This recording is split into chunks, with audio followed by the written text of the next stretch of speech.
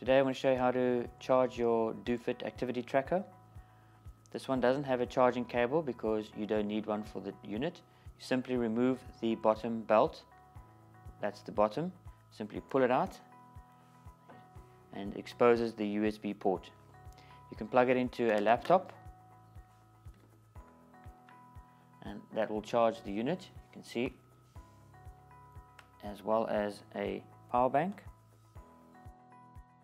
You can also plug it into any wall charger and into an AC socket or any hub of a sort, and that will charge it up too.